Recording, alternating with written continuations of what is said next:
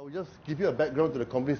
Somebody may think of Ikano as a Japanese company or a Shimano and a bicycle company. So I will try my best here.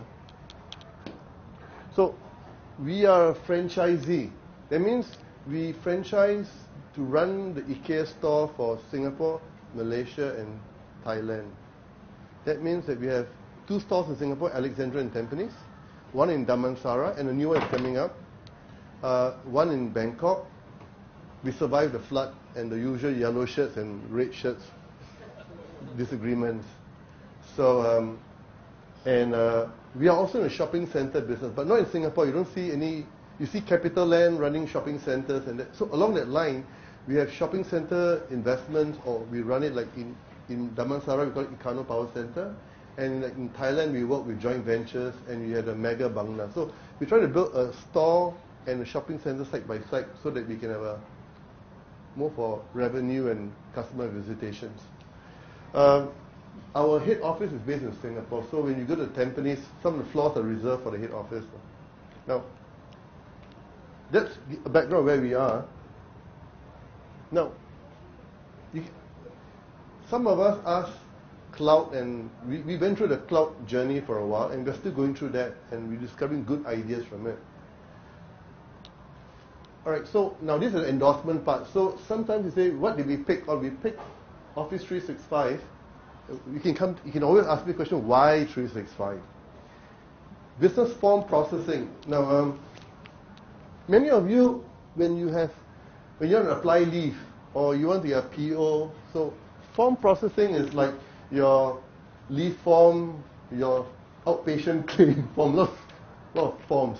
So these are the things that we were trying to migrate as well, because as our managers travel, they need to apply for approval.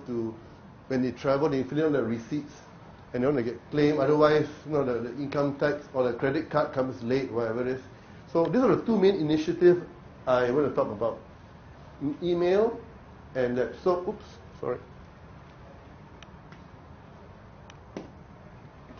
So forms. Now, one of the decisions why we went into this was because everyone was traveling. Some were always in Singapore or Malaysia, and they were the people would call them on the phone to connect through VPN or scan a form, sign it, and scan back. It gets a bit nutcase sometimes. And then some people lose their laptops. Some people have big attachments. I mean, the traditional days, if you take a step back and go to 2002 or 2003, many of our email attachment, if your company allows it, is maximum 5 megabyte, maximum 3 megabyte, or you have limits of your quota. So a lot of them who travel or go on long vacation or long trips complain that mailbox is full. Then we tell them you need to archive it. The usual boring, so your archive, clean your mailbox, all don't work. After a while, people's skin get thicker. So we decided that if we have to migrate to scale up to 500 to even 600 colleagues or co-workers, if we call them, and if we go from 1 store, when we had our system, we had 1 store in Singapore, 1 store in Malaysia, just holding emails. So we realized that we can't do this if you're going to go to 3 stores or 10 stores in the 3 countries, or even in Philippines down the road. So we went through a lot of evaluation. We said that, okay, what will be rejected and what will not be rejected. So the problem with IT is that when when a person comes to me and say, Pat, I want a big server or a big mailbox, the question is, I want a long string, not to hang myself, but how long is the string? 10 gigabyte, 10 terabyte, what's the maximum speed? There's a lot of relativity. So we realized that in email, instant messaging, as well as forms, you deal with not unreasonable people. The expectation changed. When we had small phones, when we take buses to school, and things are cheaper without the internet, things were more tolerable. When we have a modem of 33K, it's acceptable. But change.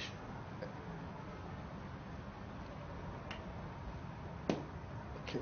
So, the magic question, how do you persuade the managers and the different stakeholders, as we call them these days, to agree? So we came up with a few simple points. we know that every one of them complain about mailbox. So we say, Microsoft, for example, or Google, for example, will give you minimum 5 gigabyte or 10 gigabyte. So people say, oh, my mailbox gets bigger. So okay, tick, pass. You clear the first hurdle. It's like a race, you know. Second thing, we tell them that your attachment size is no longer our problem. It's just recipient problem. So, because some company may have a 5 megabyte limit. Of course, there are tools which I will share with you how we overcome it for them using things like Use Sent It and sometimes like Dropbox or Google things like that. But anyway, so we persuaded that let's look at the pain points from a business point of view. Big mailbox size, right here.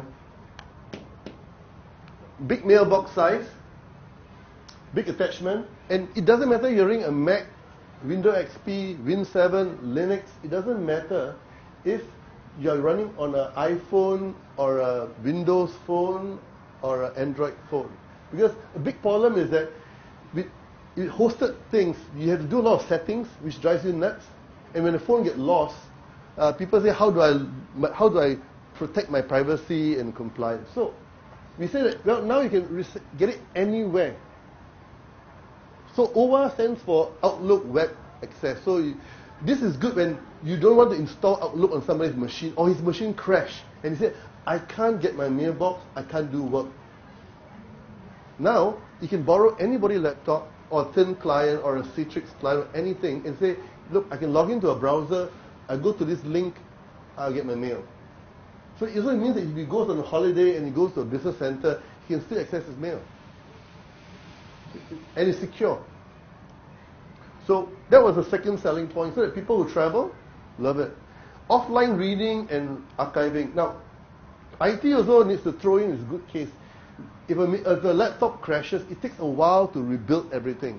So we realize that if we put everything in the cloud, make it thin on the desktop, it doesn't matter whether guy's laptop is 10 terabyte hard disk space or 128. So now we move away from expectation of you losing a laptop, not encrypting a laptop. If it's all offline in the cloud, the security things goes away. It also means that when you borrow somebody's PC in an office, the information is not cached there. So from a secure point of view, it makes the auditors happy, it makes the security officer happy. But because it's not localized, you depend on the speed of the cloud provider. So in a way, it depends when you search a mail message. You're not searching based on how fast your hard disk search or index the attachment. It's how Microsoft or Google search the thing. So you can say my SLA is that I should be able to search 1,000 messages and attachment in X minute if my bandwidth is 40 MB or 1 MB. So if they can give you the SLA, that's easy. So we move away from how fast or how old my laptop is, or how big my screen is, to how fast the connection is. So zero performance, and this is the most painful thing. All of us know that when your mailbox, when people close it down or open it too fast, it doesn't have time to go to sleep mode. Your mailbox break. When your mailbox break, trust me, there's a multi-million-dollar business out there on PST recovery. You know that, I know that. I've recovered mailboxes of MDs, CFOs, and I cried sometimes when I could recover 80%. And they want the other 10%. Oh, man. So as an IT manager, I'm also the chief apologist. I'm sorry the machine is slow. I'm sorry we can't buy you the machine. I'm sorry the network is slow. I'm sorry for everything except maybe your health. But we are part-time. All of us who've been in the IT business or work with IT, you expect two things from them. It's either something to be done now or why. Then you say, I'm sorry. But that's life. But it's good. But it's also essential that we are humble because we are not the IT gurus that sits in glass rooms and that. So if we learn to be good, to know when to say sorry, all politicians do that too, right? So we also know that the user respect us more because they know that they understand our limits. So it's good to know your limits, communicate it. So one of the limits we know is this thing. Sometimes we cannot do miracles. PST files are one of them. Or even you're doing Lotus Notes NSF file. I use NSF file recovery. I've gone through that moment of recovering NSF file is encrypted and non-encrypted. Single address book. When we started with emails, Singapore has its own email server, Malaysia has its own email server. So every now and then we must agree to synchronize address book because new staff joins, new staff leave. She married somebody else, so it changed her maiden name, so the address book is different.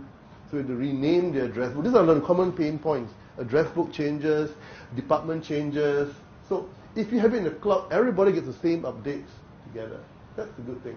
Unless you have a very fast line and you sync all your address book across country, it's not easy. So this was a selling point too. So if you look at it as a sales manager, marketing manager, you see this, you say, yeah, Pat, go for it because these are my needs. Hey, this may be your needs, but 1, 2, 3, it's mine.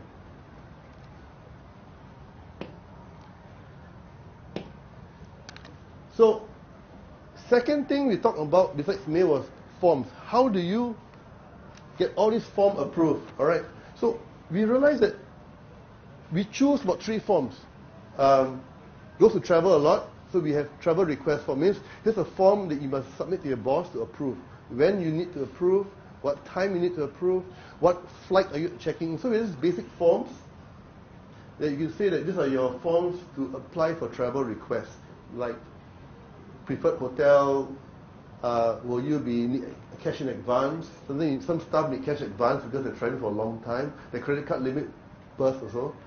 So cash, so electronic forms for travel requests. And when you come back, you want to be able to attach your travel details and your claims, taxi. There's a column for forex. It means Thai baht, rupees, or whatever. So they put it all in there, get approval. So this means that finance can cut your check and post it into your account before you even reach Singapore. So you can actually do all your claim traveling when you're on holiday or at home. So in the past, you fill in all your forms, blanco this, blanco that, and then give it to the finance to sign, your boss to sign, and if it's X period, another person to sign. So form processing, you get this very common, your AXA, your NUH, and all that. So we look for the common business frustration of forms. Looking for somebody to sign. Looking for somebody in finance, we want to check, is this signature by this boss? Signatures are terrible. When you rush a guy, he signs badly. So from audit point of view, you want to know who signed it. How do you authenticate signature? What was the gap between the approval and the action? Did he buy first and claim, or claim and buy? So these are the compliance things that electronic forms allow you to track or lock down.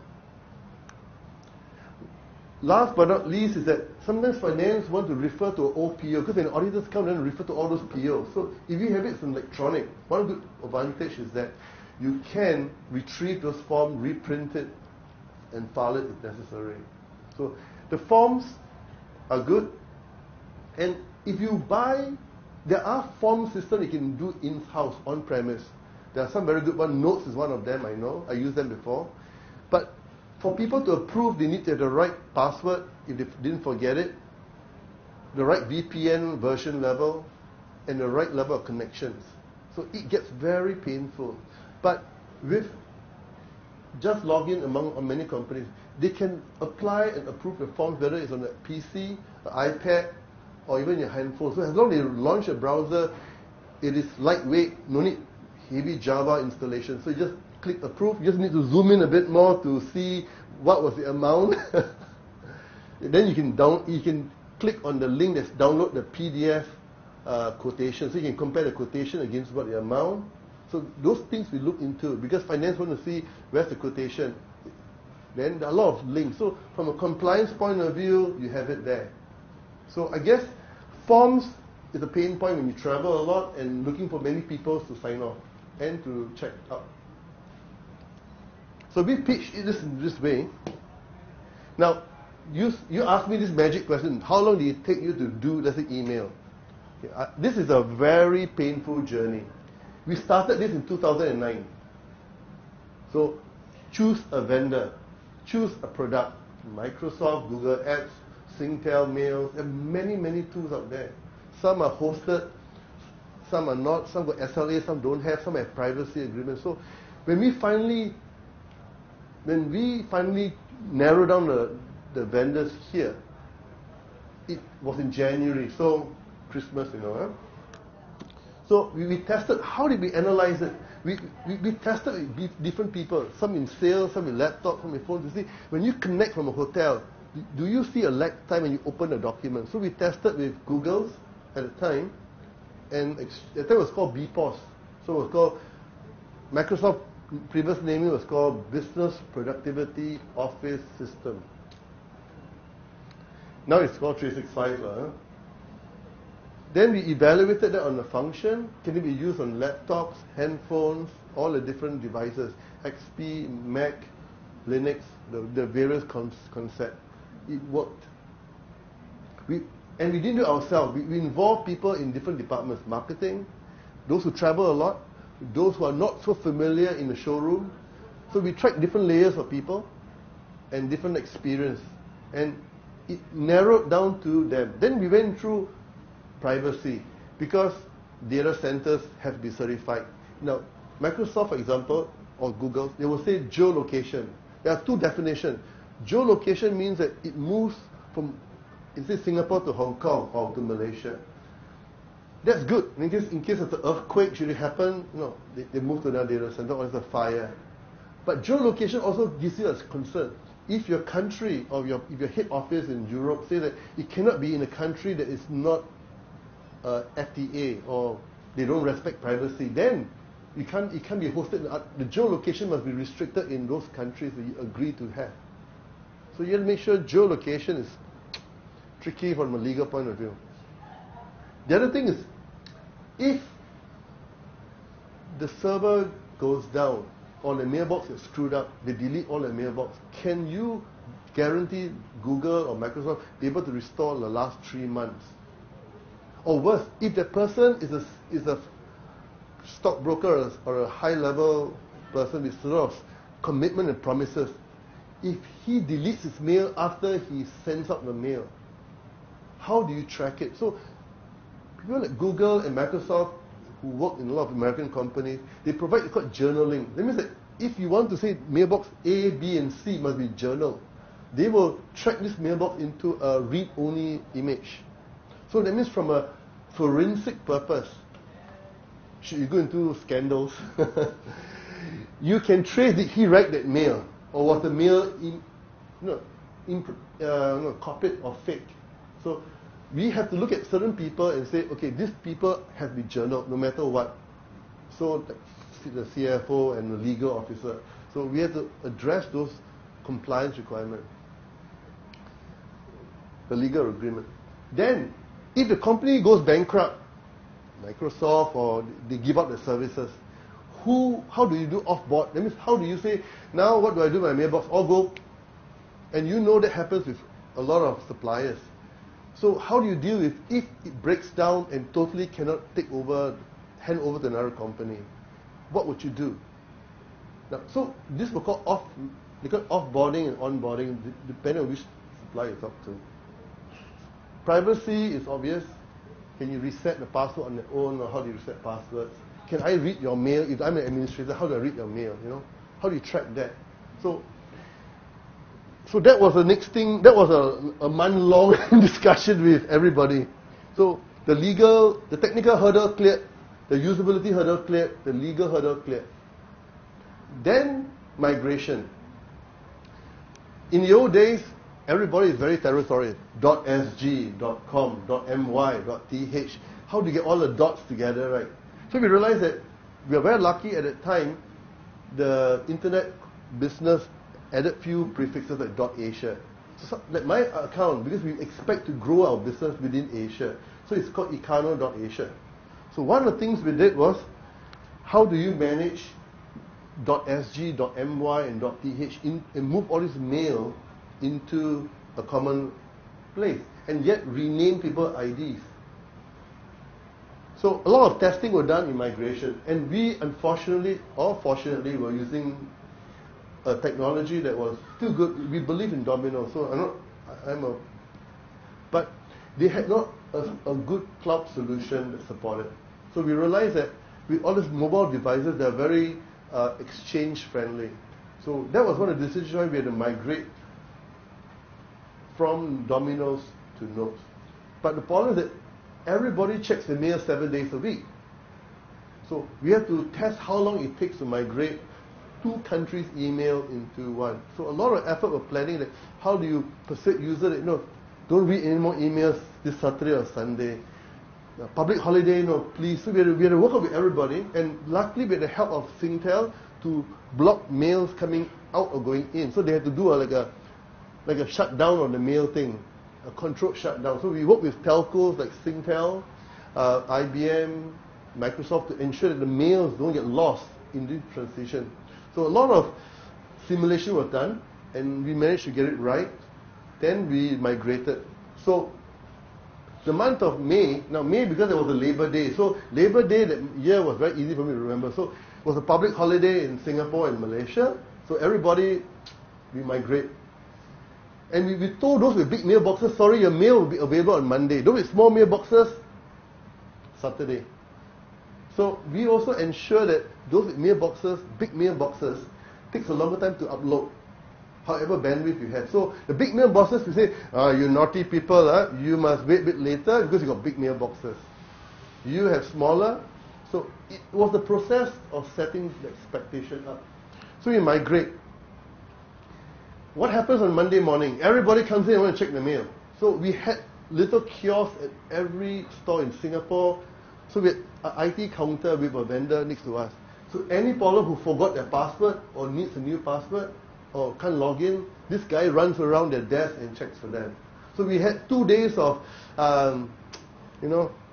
very good service, extremely good service with the vendor to do it. So we ensured that we did that. But even before we did it on Monday, we had training even before it. So we had road shows to tell people that this is the new screen. It's like you use Yahoo, like you use Gmail, this is how it looks like. So we gave them things that they were familiar with. Because 80% of everybody in our store used Gmail or Yahoo at that time. So it was okay. So they had a comparison. So that worked. Training and then training some people with their mobile devices and such. We had, don't call it post-mortem. Post-mortem means you died and you check the body. So we call it post-rollout review. With post-rollout review is that one of the problems with rollout is that some people use only 10% of the feature, and if you can help them with another 10%, they will feel grateful. Like calendar, meeting room bookings, sharing your calendars across 3 countries. It's beautiful. I mean, to book a meeting and to book a WebEx for 3 countries on a common portal is the biggest saving we had, So we try to help people gain extra 10% more or 20% of the function that was available. So people see, now I've got to take away what I have and what I gain. So that was a way also to build that feel-good feeling that, hey guys, IT did a good project and they look after you, they handhold you up to the altar and even into the wedding car. So very good, huh?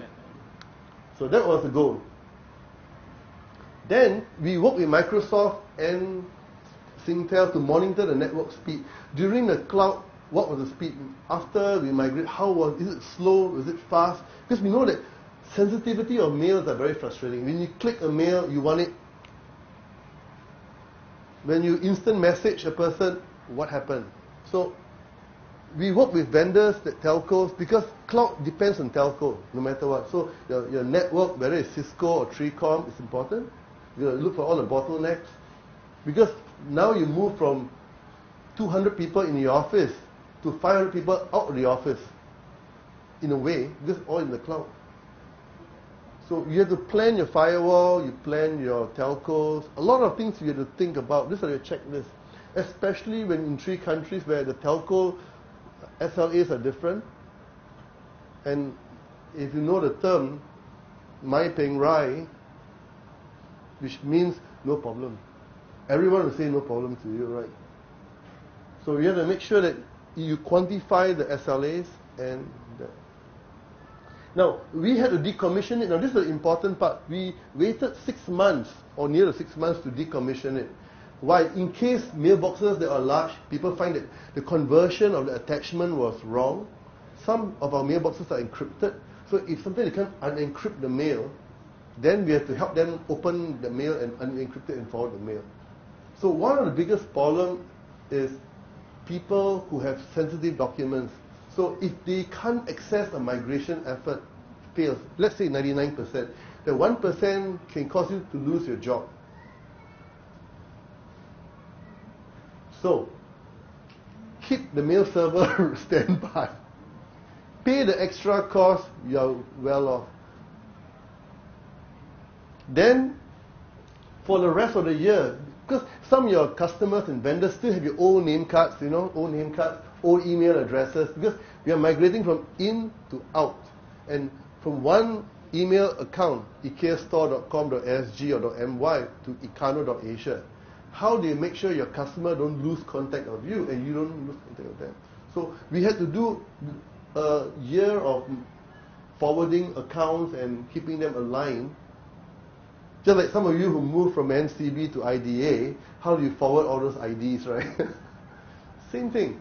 Or when you merge your company, when your company buy up another company, then you are now a new company name. How do they move their accounts? Crimson Logic, previously was TradeNet or ipax.com.sg become crimsonlogic.sg, for example. So these are the things that you must think about when you move to the cloud, to make it not just within your colleagues, but also with your customers. What we learned, yes, messaging in the cloud, which is your question. Yes, we reduce the provisioning for mobile workers who travel a lot from their devices, and special VPN connection that's logged into certain software or version of software, like whatever. We also reduce, we have a lot of servers to maintain, so we remove from our system the mail servers, the proxy servers, and all other servers that we need to support the mail ecosystem, instant messaging. Now, also when you're choosing a tool, make sure that there's a roadmap for this tool, and the guy swears his life on it. So for mail, we start off with email, but Microsoft has got different tiers. One is Link, which allows you to instant message like you do with Same Time. If you're using notes, you have Same Time, like your Gtalk, Google Talk, whatever. So we can message each other, we can share a screen. So one of the benefits, I'll come to that in a while, we reduce servers, we reduce storage, because your mailbox size goes away. Uptime. Microsoft also guarantees that they will scan all viruses within, or you can highlight to them. So they have a hotline that if IT detects viruses, so they also hosted the antivirus and the malware and the spam online. You can turn on spam, because we all know that spam is a way of life. I'm not sure about the laws that's coming to solve it, but at least we know it's a way of life. But in this case, we tested spam. So the spam rate was a lot low. And we worked with the Microsoft administrators to target those hardcore spams. Some spams are blacklisted by country, some are by domains. So last time our mail was very slow, because when big attachment comes in, the antivirus server or endpoint security scans a lot on those attachments.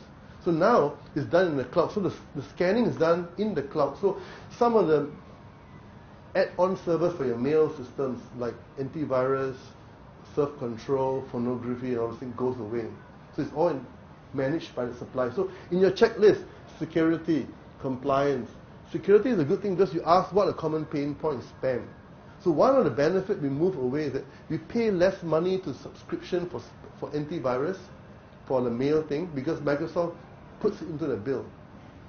So if you choose somebody else, make sure that they have some form of the first line of defense to deal with spam, to deal with viruses, to deal with Trojan horses in their mail system, because they can be affected too.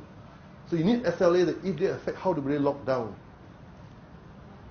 So this was a big deal for us. Now, so things were working well. So our infrastructure, the load went down a lot, except for the Ping, Singtel, or StarHub, or whoever, it went up. Things don't go away. Because, first the benefits. Remote, everybody got it. iPhone, any phone, even 3 phones you can get it. Storage quota was no longer a fight every Monday morning or after a holiday. Security was managed better. As I said, remote wipes. Compliance for the phone processing, like just log in. We could fulfill the finance compliance. The staff could claim without coming to the office sometimes when suddenly they go on holiday after a business trip.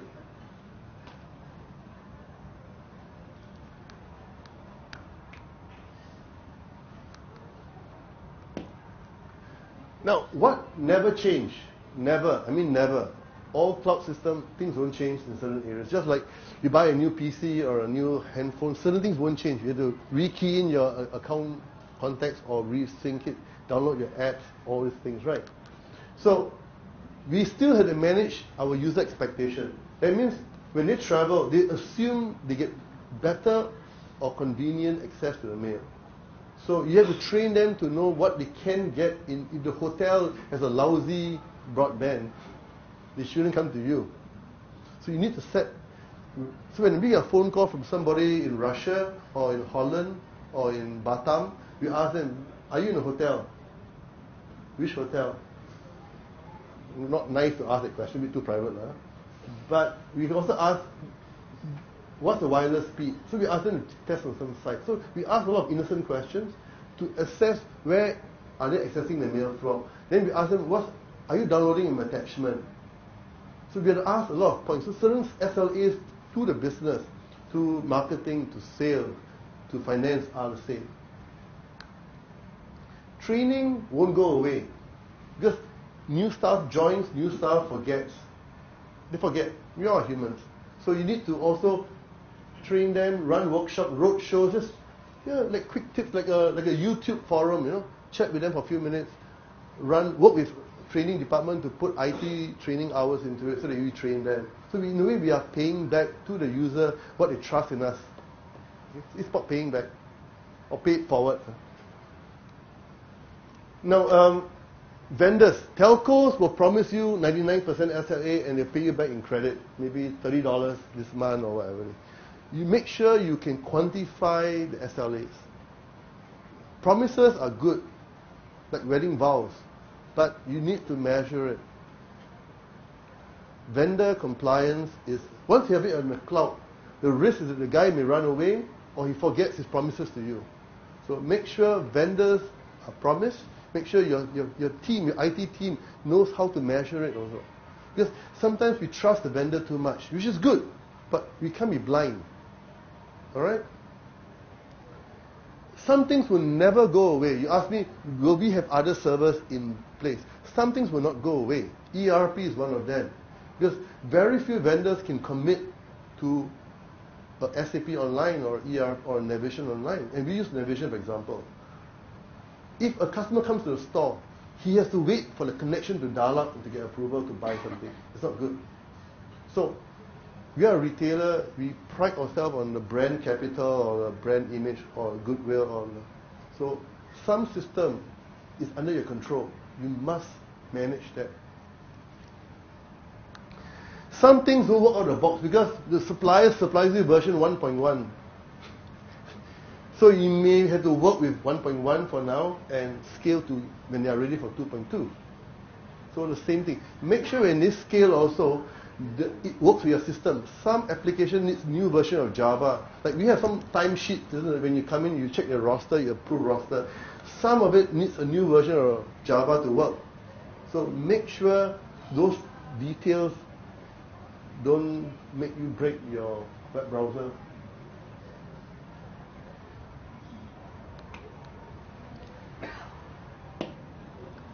So, comes a $500,000 question, depending on what system you're buying. What do you keep? Because we talk about cloud. What you should keep and what you shouldn't keep, or what you can let go. Of course, this is a common question. Security, mission critical, what makes you different from another company? Okay, I'll give you a simple slide. Yeah, you can do cloud-based. Email is probably the easiest to go. Instant messaging, we're all familiar with that. Now, another thing we're thinking of in the future is that licensing. copyright licensing. Sometimes to find out where is every PC in the company is very hard. Some are traveling. So we are looking at tools that can send information to a central server that tells you this PC has this software and this is the asset number. Because finance wants it. And if it's lost, how do you track it and lock it down? So Microsoft offers tools like Intune. Like some companies offer like Snow. Snow is another tool that we're looking at that allows you to report assets on a monthly or a tertiary basis. So you can be sure that you can track where your assets are when you have a mobile workforce. With a mobile workforce, devices is the weakest and the strongest point. It's the weakest point when it gets lost. It's the weakest point when people install software that is not compliant, or if I speak on behalf of BSA, you must support them. So the next direction we're looking at is here and here. Now, what are our decision points? Outages. Can it break? If it breaks, do you have a manual process? So first thing to think about when you choose in the cloud is outages. What do you do if it breaks? Even the guy promised you will bring it up in 1 hour's time. What do you do in the meantime? 1 hour is a long, long time. If you have come to the store sometimes on bad days, I think I joined in 1997 for my grey hair. There were days that sometimes you can't get a checkout for an hour, wait 1 hour. Just for the cashier to take a paper and calculate, give you a manual receipts. I mean, I admit it happened to us. We break our promises sometimes. You must plan for contingency. The show goes on in IT.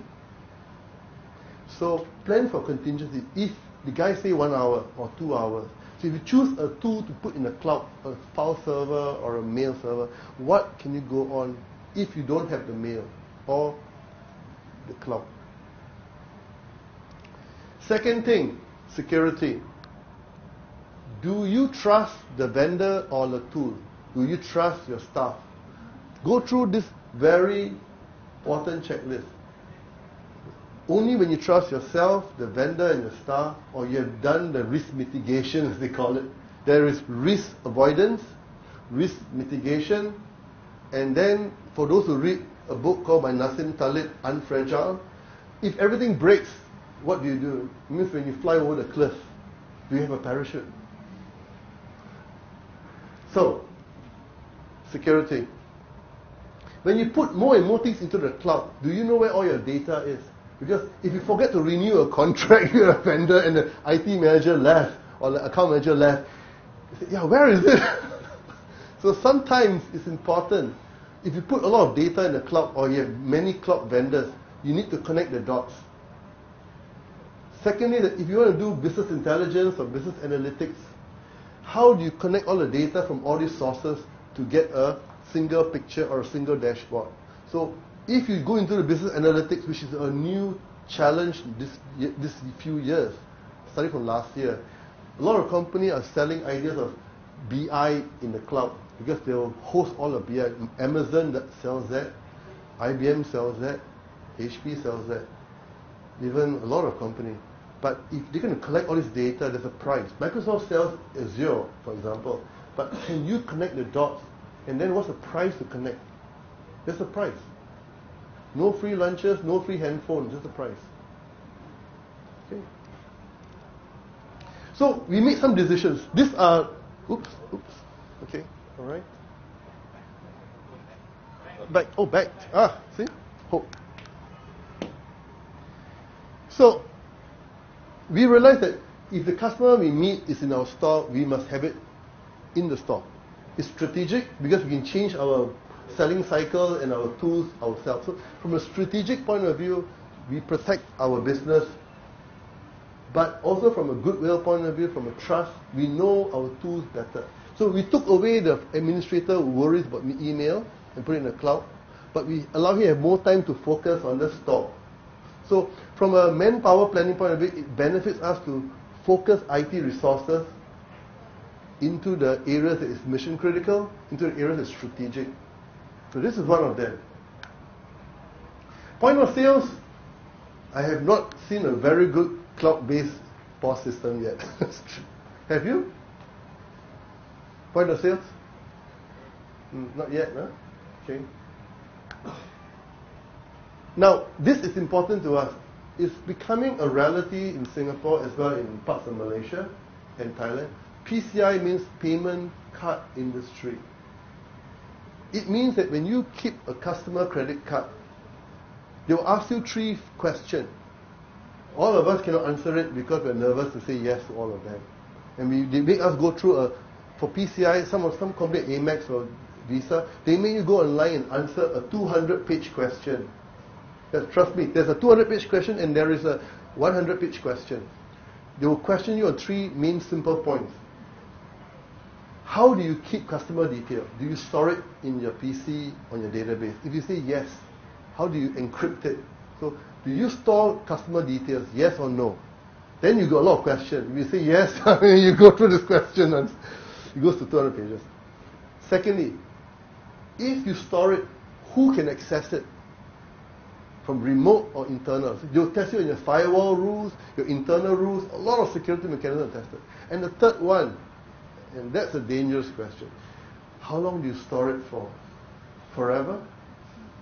Or when the customer says, take it off. That's a privacy thing. Take it off. In Europe, there's this law that if the person says, take my name off your list, you must. If you don't, there is a fine. And the person can call any government authority, the ombudsman, to come in and check. So PCI, so if you're going to move your retail system to the cloud, make sure PCI is checked if you're a retailer. Because it will hit you sooner or later. So for us, the trust with the customer is important. So we cannot, in this case, put all our customer information in the cloud. Not yet. Until we find the right level of compliance. Especially with geolocation, the data center can be in Singapore for 8 hours, in Hong Kong or another place. Now, which country laws apply? So PCI is one of the areas that we have differentiated ourselves in retail system as well. So it's in the building, in the store, with a data center, with SLAs, with multiple redundancies. But the administrator is happy now because he don't worry about mailbox, mail quotas and that. So he has a peace of mind. Our user has a peace of mind also. So this was the final slide. But when you choose a cloud system, these are my experience. My experience, I mean, not the 100% checklist, but this is where I come from. Okay?